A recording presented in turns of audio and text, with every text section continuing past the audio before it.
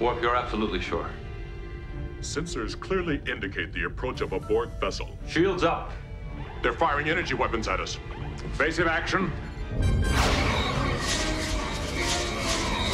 Captain, you are being hailed.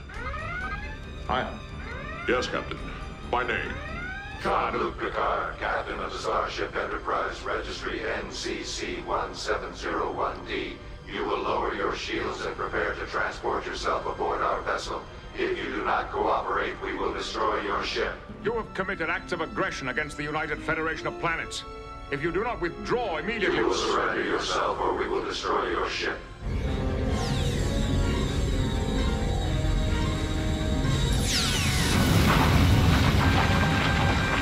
A type of laser beam is slicing into the captain. You're carving us up like a roast.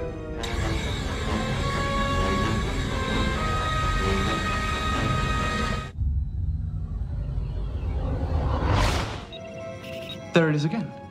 His nerves. His nerves are still transmitting electrical impulses to his brain. How can that be? His brain activity is 0. His nervous system should be completely inactive. I don't know, but it means his body's still capable of sending messages to the brain. What the hell are you doing here?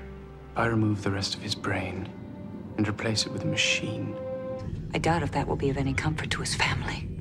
Your research on this ship is over. You are relieved of all medical duties until further notice. Is that clear?